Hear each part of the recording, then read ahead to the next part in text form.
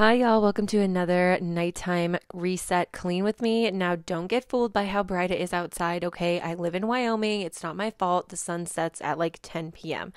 So, it is after dinner, and the kids are playing outside with my husband, getting their last little bit of energy out, and I'm deciding to use my last little bit of energy to get some cleaning done because there's absolutely nothing better than waking up to a clean house, at least in my opinion. So I'm just starting in the living room really quickly, just wiping everything down with my Miss Meyer's multi-surface cleaning spray. I'm using the lemon verbena scent. I'm using like basically lemon everything right now because it's just so springy and fresh and clean to me, and I love that. Just giving every little surface a really good wipe down, and then I'm just going to quickly pick up. I am so happy I went back to no toys in the living room policy except for literally 2 stuffed animals. So the picking up process is super quick and easy in here. I'm just going to kind of dust the dog hair and random stuff off of the throw pillows and those 2 stuffed animals, throw them in this cute little basket, and do the same thing with my throw pillows before I throw them back where they're supposed to be on the couch.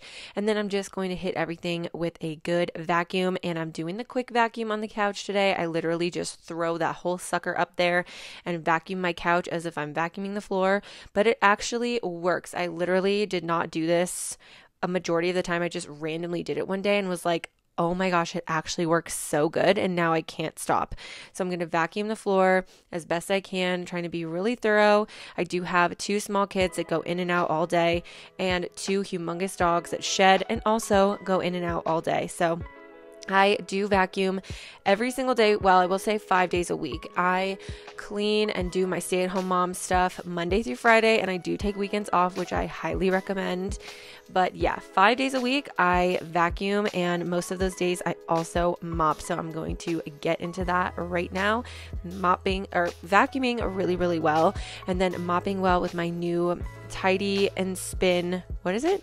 True and Tidy spin mop that I'm absolutely in love with. If you want a full review, I'll pop the video right here. But long story short, I freaking love this thing.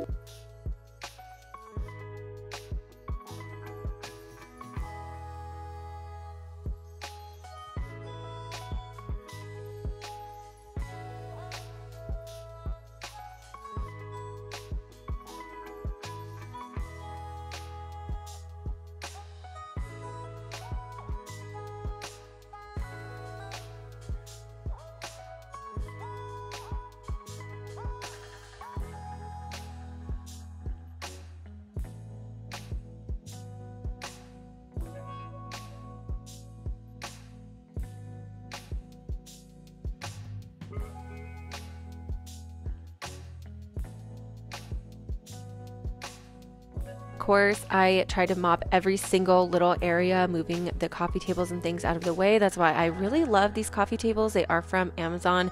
I love that they're super easy to move. We used to have a big bulky one up here, and it just got so annoying trying to mop and vacuum around it. So I'm glad I have these very easy to move ones. Now, of course, I have to finish everything off with some delicious room spray. I'm using the lemon and sage one from Aswell at Walmart. Absolutely in love with it, and I was starting to sweat, so I also turned on the fan. I don't know what it is, but every single house in Wyoming does not have ceiling fans. Like, what is that about? So I have our old vintage fan that I absolutely love, and it's extremely, extremely powerful. So got that baby going, and now we're moving on to the dining room. And since it's spring and it's lovely outside today, I just get those chairs right outside onto the back porch to be out of my way completely.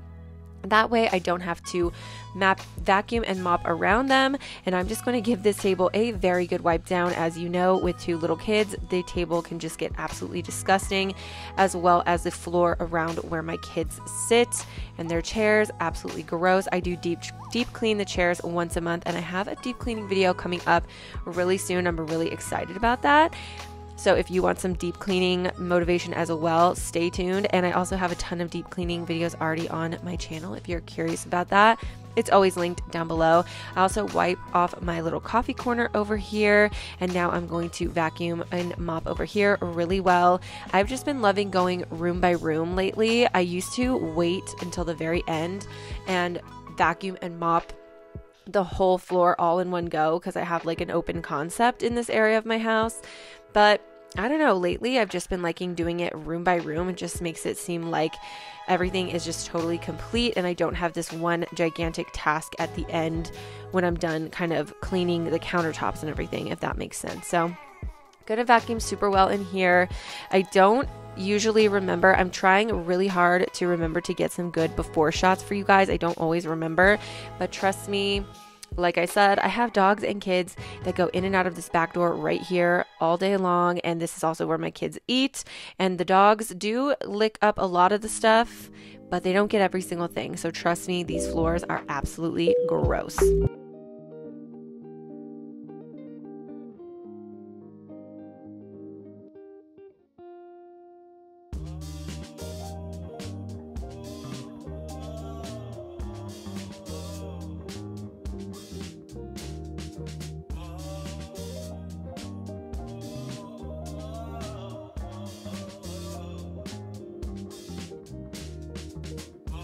Am mopping with the Mr. Clean cleaning solution in the lemon scent as well. Everything is lemon scented here. I keep it very on theme.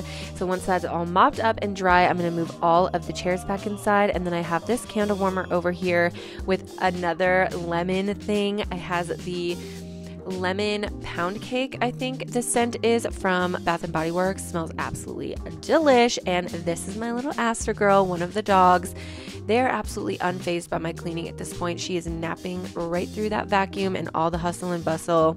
She spent all morning outside, so she's just taking a nice little snooze here while I get her other resting spots clean. So now I'm going on to the kitchen, and of course I have to clear off this catch-all of a island. It just has every single freaking thing on it. Random cleaning supplies, random medicine. I do have an 18-month-old who is teething right now. I'm trying to help him out. It's not going too great. He's just very grumpy. Can you blame him? It freaking hurts to have teeth come in. So I'm going to just put everything where it actually belongs and then wipe off this island really well as well.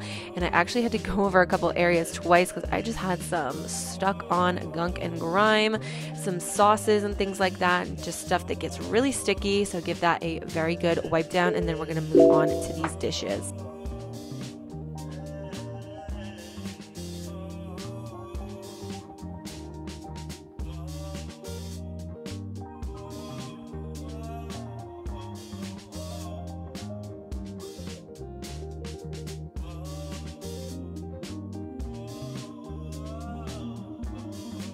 I also quickly wipe down the handle right here on the fridge. I do sometimes get some comments and questions about like my house really not being that dirty to begin with. I mean, trust me, you guys, sometimes I get comments that it is and it gets really bad in here. But in some other videos, you probably see that I'm staying on top of it more than not.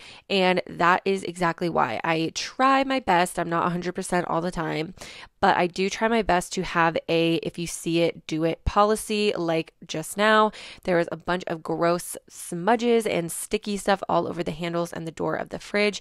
And I just quickly wiped it. It's not perfect. You know, I wipe stainless steel with a multi-surface cleaner, so it's going to be left a little bit streaky, but at least it's not dirty and sticky when you go to grab the handle, if that makes sense. So if you can, I used to not be like this and it used to be a lot more stressful to clean up, but if you have a clean as you go or when you see it, do it type of policy, it will definitely help with things not piling up. So when you do actually have a set time to clean, there just won't be as much to get through all at once. And like I said, I'm not perfect. Trust me, if you've seen some of my other videos, even recently, there are times that I get behind and I have to load the dishwasher 2 or 3 times in a day just to get caught up on the dishes. And you know, life gets like that sometimes. Sometimes you're tired, you know, sometimes you don't feel like cleaning, and that's completely fine.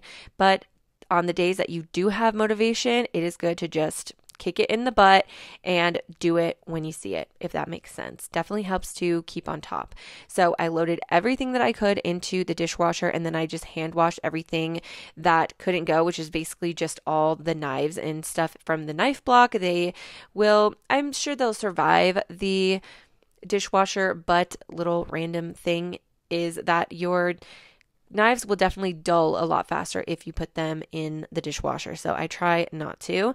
And again, if you see it, do it. Saw some splatters on the counter right here. Just wiped them off really quick. Takes an extra 30 seconds. No big deal. And now it's clean. And when I go to do my deep clean once a month, towards the end of the month, it won't be as big of an issue, if that makes sense. And it won't just pile up all month long or all week long or whenever you do your big clean. Now I'm just going to put this little towel over here. I had some other hand wash things that wouldn't fit in the dishwasher, and I just wanted to get them completely taken care of. Just the crock pot and this little pan here that is a little bit worse for the wear, and I can't really get a lot of stuff off of it. I think the nonstick coating is messed up or something, so I usually just put foil over it anyway, and I just clean it as best I can. And then of course you got to clean out that sink. If there's two places in your house that are going to harbor a lot of smells, it's going to be the kitchen sink and the kitchen trash. So make sure you stay on top of the sink. I'm just going to scrub this out really well with the lemon scented Dawn Power Wash. Give it a really, really good rinse with hot water, and I'm going to run the garbage disposal as well to make sure there's nothing stuck in there. And then, of course, if you've seen any of my videos, you already know when it comes to glass and stainless steel, I'm going to wipe it down with half water, half vinegar. It is just the easiest thing. It gets off any soap scum, water splatters, anything like that, and leaves your stainless steel and your glass looking absolutely flawless. And since I didn't do any cooking on the stovetop, I didn't have to scrub it down today. I was just cooking in my crock pot today. So I just gave the stovetop and the microwave a quick little wipe down with that Miss Meyer's multi-surface cleaning spray. Now we are on to the floor in here, which is always a good sign. We are getting towards the end. Let me know what you guys are cleaning, if you are cleaning along with me, or if you are just sitting there getting motivated. Let me know. That's cool too. I actually always watch other people's cleaning videos to get motivated, so I totally feel you on that. So now I'm just going to vacuum as best that I can in here, and of course give it a really good mop down and put those stools back and call it a day in the kitchen.